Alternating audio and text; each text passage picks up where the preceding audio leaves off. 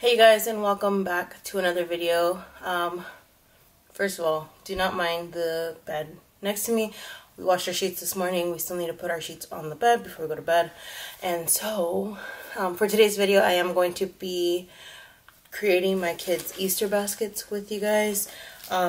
In a previous video, I shared with you guys everything I had purchased, and I also shared with you guys when I bought these new baskets.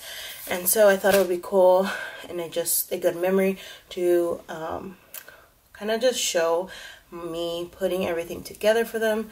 This will be a short video, and it is already late, and I meant to film this a few days ago, but I'm filming this the night before I'm uploading it, so bear with me.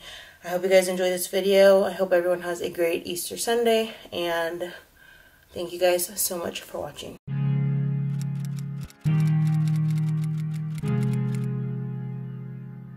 I'm gonna first kind of show you guys things, and then I will just kind of do a really quick no talking type of video where I'm just kind of putting everything together.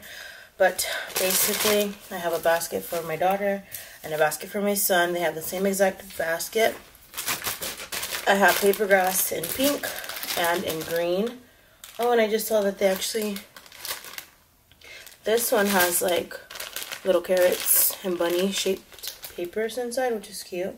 I found these for $1 at Five and Below.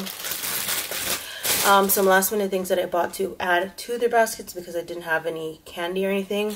I bought these little Reese's carrot shaped things that I'm going to put in each one. And then the Ghirardelli milk chocolate caramel brownie bunnies. I'm just going to throw a few in each basket. And everything else, like I said, I've already showed you, and you guys will see it as I put in everything in the basket.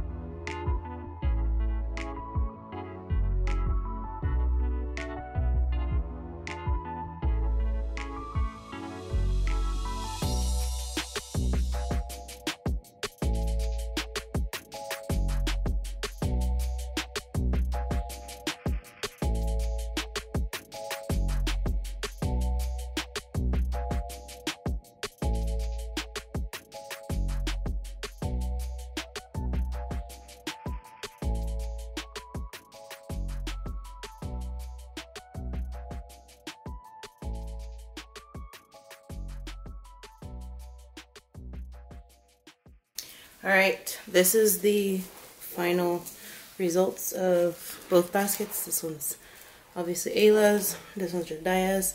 The only thing I need to do is write on their books. I usually write like Easter 2023, and that's usually it.